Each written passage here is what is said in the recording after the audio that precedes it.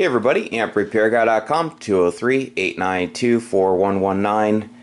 So I have to take a pause on the multi-band amp, unfortunately, and I have a TL922 over there on the other side of the bench, and more amps coming. So today we have a Al-80b I'm working on. I have a head cold, so it wasn't feeling great yesterday, so I unboxed this amp in the Kenwood, so got the green light on both. I'm just waiting on parts for the Kenwood before I can do anything to it. Thing needs a lot of work, but you'll get to see all of it in a video. So, customer that owns this amplifier said that they lost output, continued to see plate current and grid current, just no output. So, and you heard a sizzling noise. So I had potted the tube. Tube looks okay. It's a newer one, has those sealed relays.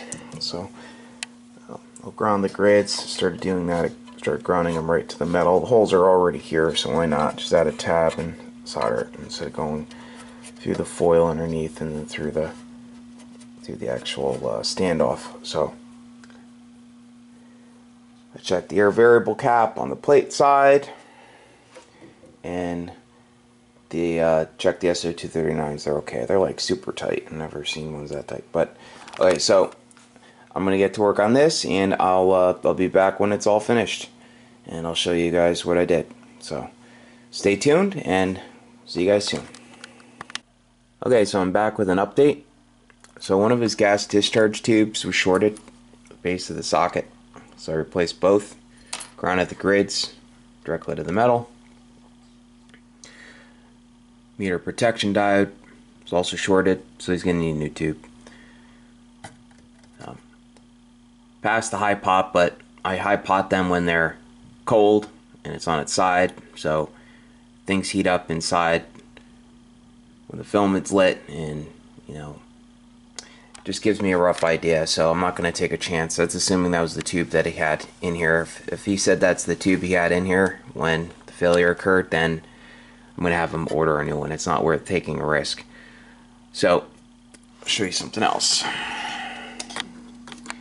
If you look carefully, well, first off, someone spread the coil a little bit, and if you look at this joint right here, you can see the foil and solder are broken. So there's an open right there. So that's where the coil connects to the plate blocker assembly, and also to the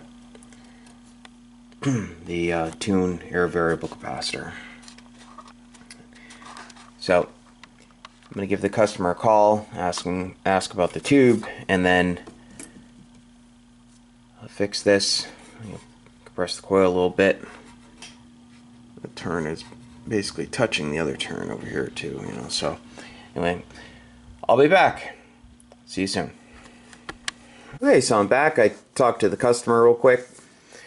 He sent a tube in with the amp and appeared to high pot okay, but I didn't tap it or have the filament lit, so things can high pot one way when they're cold, another when they're warm. So tube definitely flashed. At some point he's going to purchase a new tube. He said he had put that tube in here a year ago after the original tube had flashed, and I don't know if the meter protection diode was messed up, shorted the entire time. He claimed the metering seemed to be working okay, but he didn't change the meter protection diode at any point. He just put a new tube in, and I also found a shorted gas discharge tube. So getting a brand new tube. I'll show you what I'm going to do to fix this issue over here. I have to get rid of all this solder right here, but I had no connection on the other side. So I don't know what the story is. I don't know if at the factory or someone else, like the customer said he didn't touch it. I don't know if someone tried to manipulate the coil and they broke not only the solder joint, but the foil was completely open on both sides. So I cut a couple pieces of copper.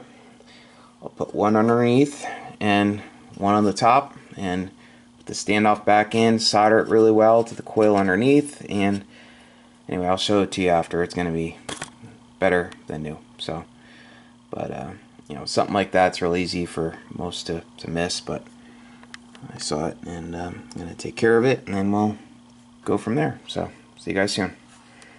Okay, so that's fixed. Put the piece of copper on the top and the bottom, soldered it all together, and everything's all re-secured, really tight. So I'm going to clean the rotary switches with deoxy gold, and I'll be back. See you soon. Back with the completed Ameritron Al-80b. That's got a brand new Penta Labs 3500Z. Awesome company, great customer service over there. Really nice people. So it's all set, works on all bands. Just have to put the jumpers back to 220. I'm going to change his buck boost jumpers also to a larger gauge wire. I changed the meter protection diode. Tightened up on hardware here and there. Touched up on some solder joints. I had checked the SO239s. They're good. Tightened up on the screws. They were loose. Changed the gas discharge tubes at the base of the socket. Directly grounded each grid connection to the chassis. Cleaned the output rotary switch with deoxy gold. Input rotary switch with deoxy gold. I fixed the bad connection between the coil and the plate blocker, and also where the junction is for the plate tune air variable cap.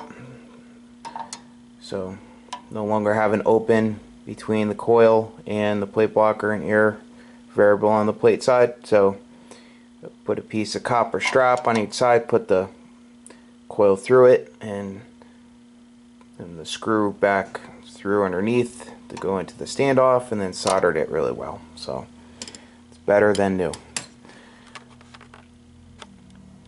So that's about it. So if you need an amplifier repaired, please feel free to give me a call.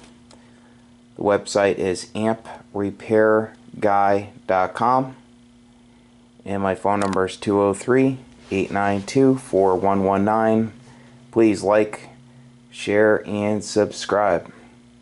Really appreciate it. Next amp you'll see will be the Kenwood. Luckily I have a few days or so before the parts get here, so I can get over this cold or whatever it is. It's hard to work on stuff when you're sick. My dog walking around in the background. Okay, thanks for watching. Have a great day. 73.